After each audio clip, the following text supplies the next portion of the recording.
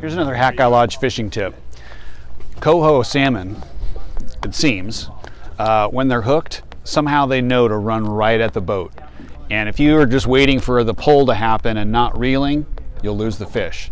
So if you feel a pull and you've got a fish on for a second, make sure you keep reeling. Sometimes that fish is coming right at you.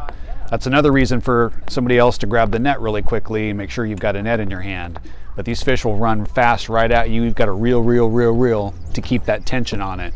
We use barbless hooks here because of the regulations. And so a little bit of slack, that fish gets lost. So hope that helps.